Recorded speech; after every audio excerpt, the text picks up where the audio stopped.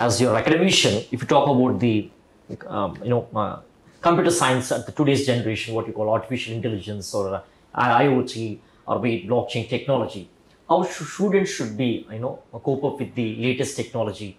How should students should enhance his skills on a daily basis? And also as a researcher, in addition to the academician, you see different kinds of students.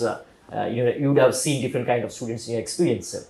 How students should adapt their skills and also should enhance their skills, and with your support, with the faculty support, no, their perspective, it's all their perspective that matters a lot in learning those things. And how should students should adapt all those things, sir, in general, sir, in today's modern technology? Nice question. So, like I said, we have to simply keep learning. So, especially computer science, AI, even I would say most of the modern, programs which are linked to technology, for example, media or even business, everything is linked to technology nowadays.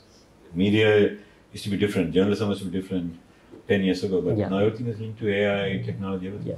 So unless we keep on learning, lifelong learning, it is more like we have breakfast. So we have that, we should have that skill embedded through some educational structural program, like for example, SAI University.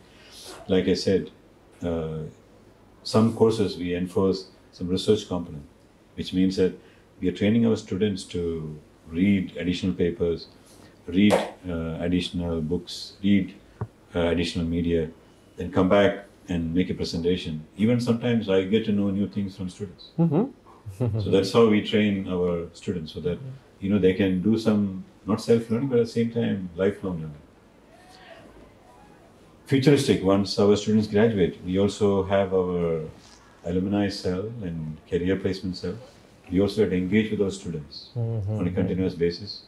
And then we also try to offer them short programs, online programs, even join master's programs. They can join, as a continuous learning process.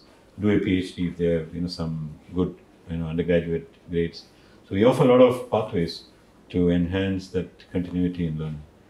And like as universities have their own restrictions for enhancing this, like I said, continuous learning, lifelong learning, it's more like a natural way that should come from the students themselves. Only we can train and, create that culture.